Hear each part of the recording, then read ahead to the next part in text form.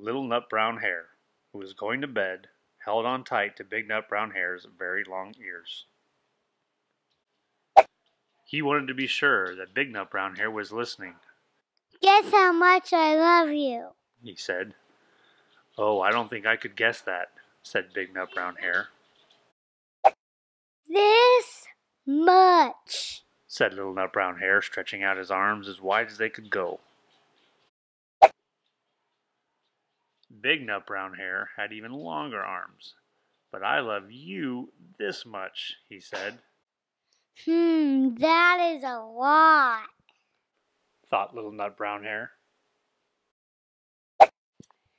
"I love you as high as I can reach," said Little Nut Brown Hare.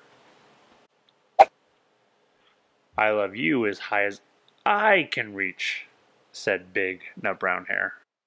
"That is quite high," thought Little Nut Brown Hare. "I wish I had arms like that."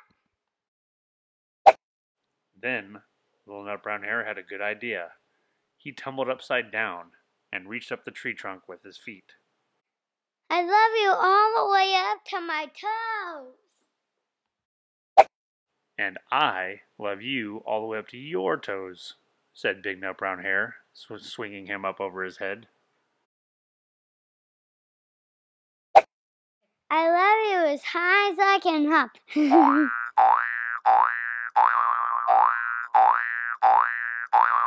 Bouncing up and down.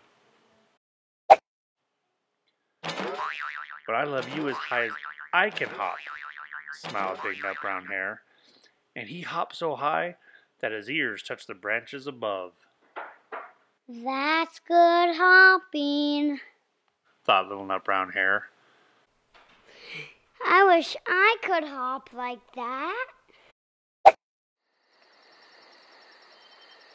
"I love you all the way down the lane as far as the river," cried Little Nut Brown Hare.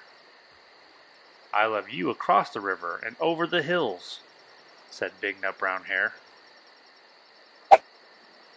"That is very far," thought Little Nut Brown Hare. He was almost too sleepy to think anymore. Then he looked beyond the thorn bushes, out into the big dark night. Nothing could be farther than the sky.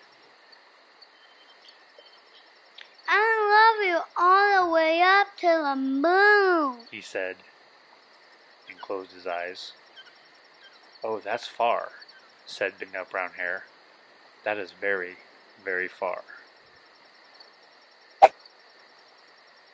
Big Nut Brown Hare settled Little Nut Brown Hare into his bed of leaves. He leaned over and kissed him goodnight. Then he lay down close by and whispered with a smile, "I love you right up to the moon and back."